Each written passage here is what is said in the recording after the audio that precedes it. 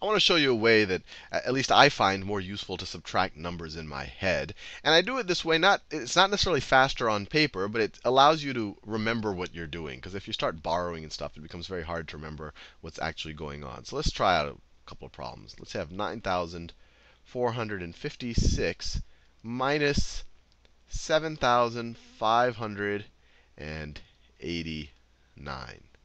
So the way I do this in my head, I say that 9,456 minus 7,589. You have to remember the two numbers.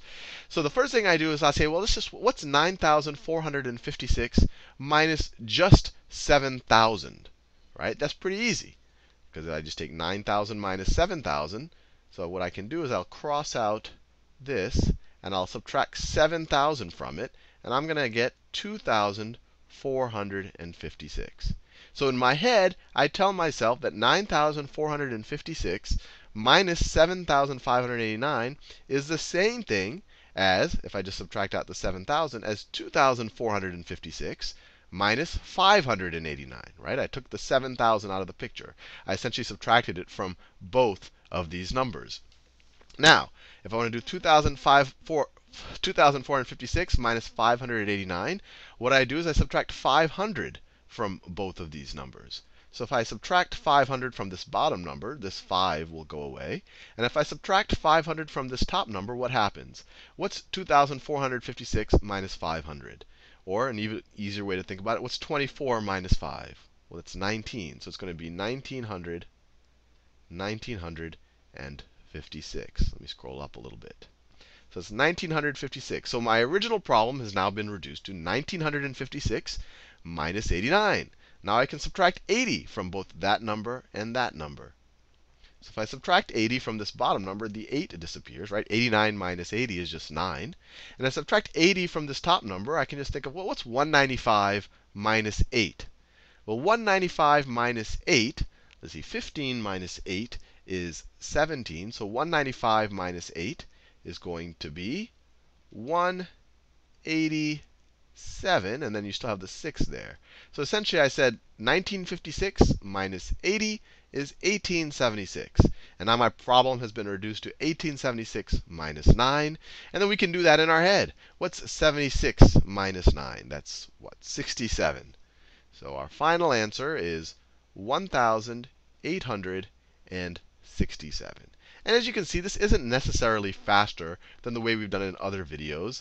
But the reason why I like it is that at any stage, I just have to remember two numbers. I have to remember my new top number and my new bottom number. And my new bottom number is always just some of the leftover digits of the original bottom number. So that's how I like to do things in my head. Now, just to make sure that we got the right answer, and maybe to compare and contrast a little bit, let's do it the traditional way. 9,456 minus 7,589. So the standard way of doing it, I like to do all my borrowing before I do any of my subtraction so that I can stay in my borrowing mode, or you can think of it as regrouping.